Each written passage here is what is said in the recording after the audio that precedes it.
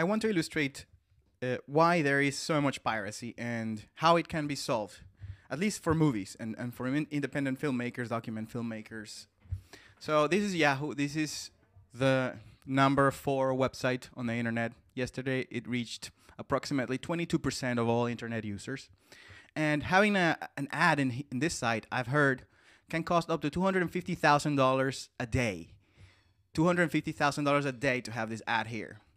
Well, today, there's this article, The Most Dangerous Man in China. So you go there, and it's about a film made by Alison Klayman. And it's quite interesting. It's about a dissident in China.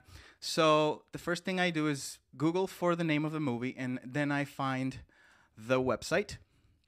And fine, it says here, you know, it was official selection for Sundance. Great. And if you click here, all you get is a 3-minute teaser.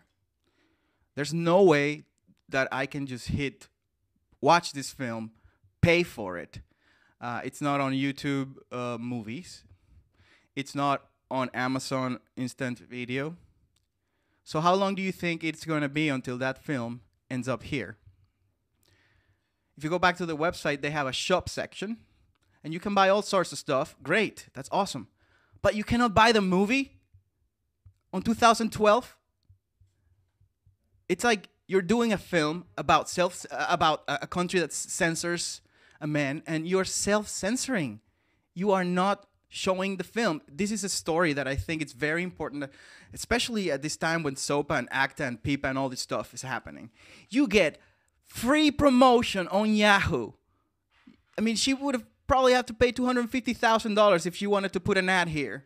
You get millions of people coming to this site probably during the next month, and none of them can watch the film. What do they do?